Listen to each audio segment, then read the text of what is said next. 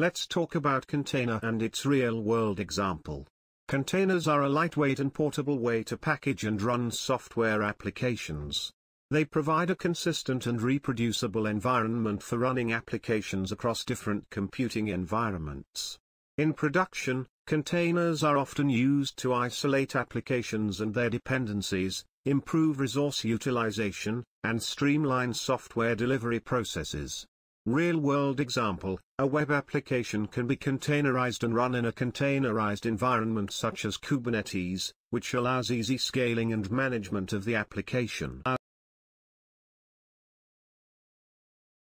Let's learn about what is container orchestration and its real-world examples.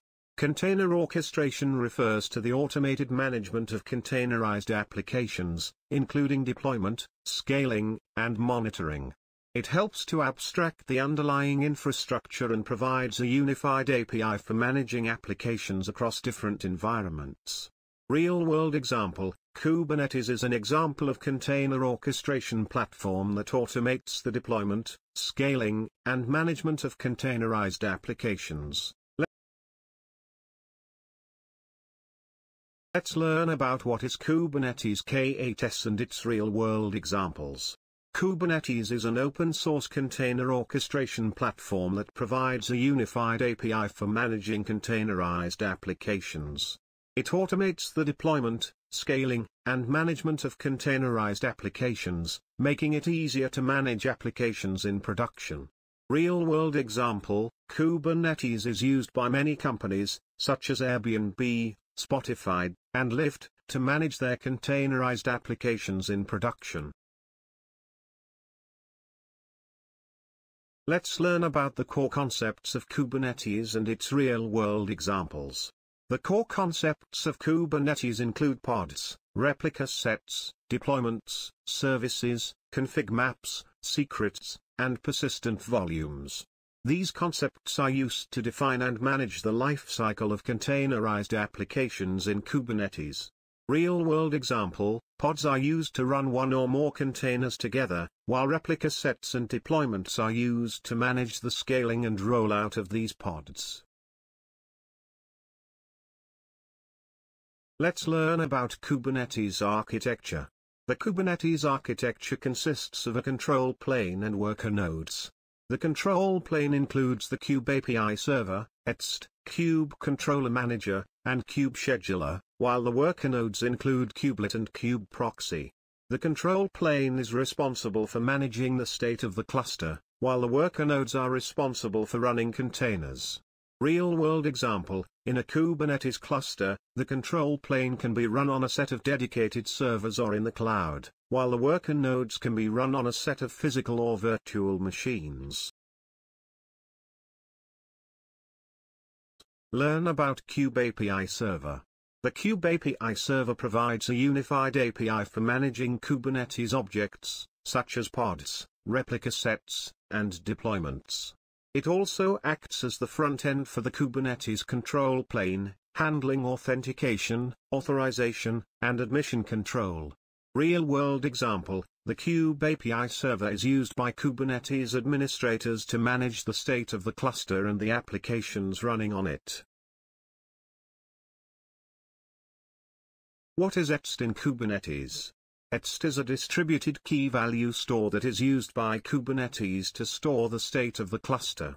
It provides a consistent and reliable way to store and retrieve data, making it easy to manage the state of the cluster. Real-world example, etcd is used by Kubernetes to store information about the pods, services, config maps, secrets, and other objects that are used to manage containerized applications. What is Kube Controller Manager? The Kube Controller Manager is responsible for running controllers that monitor the state of the cluster and make changes as necessary. It includes controllers for replica sets, deployments, services, and other Kubernetes objects. Real-world example, the Kube Controller Manager is used by Kubernetes to ensure that the state of the cluster is consistent and that containerized applications are running as expected.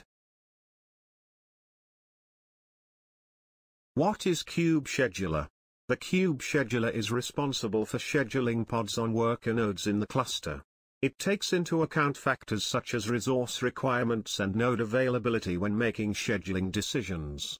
Real-world example, the kube scheduler is used by Kubernetes to ensure that pods are scheduled on worker nodes in an efficient and reliable manner, based on the available resources and constraints. What is kubelet? The kubelet is an agent that runs on each worker node in the Kubernetes cluster. It is responsible for managing the life cycle of pods on the node, including pulling container images and starting and stopping containers. Real-world example, the kubelet is used by Kubernetes to manage the containers running on each worker node in the cluster, ensuring that they are running as expected and that their resource usage is optimized. What is kube proxy? The kube proxy is responsible for managing network traffic between pods in the Kubernetes cluster. It runs on each worker node and is responsible for routing traffic to the appropriate pod.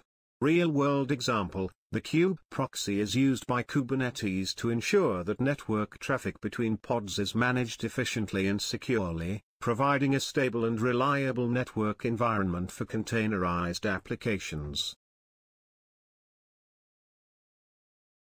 What is pod in Kubernetes? A pod is the smallest deployable unit in Kubernetes. It represents a single instance of a running process in a container. Pods are used to run one or more containers together, and can be scaled up or down as needed. Real-world example, in Kubernetes, a web application can be run in a pod, with multiple instances of the pod running to ensure high availability and scalability. What is YAML? YAML is a human-readable data serialization language used to define the configuration of Kubernetes objects. It is used to define and manage the state of Kubernetes objects such as pods, replica sets, and deployments. Real-world example, Kubernetes administrators use YAML to define and manage the configuration of the various objects used to manage containerized applications running on the Kubernetes cluster. What is replica set in Kubernetes? A replica set is a Kubernetes object that manages the scaling and replication of pods. It ensures that the specified number of replicas of a pod is running at any given time. Real-world example, a replica set can be used to ensure that multiple instances of a web application are running in the Kubernetes cluster, with automatic scaling based on demand. What is deployments in Kubernetes? A deployment is a Kubernetes object that manages the rolling out and rolling back of changes to the state of the cluster.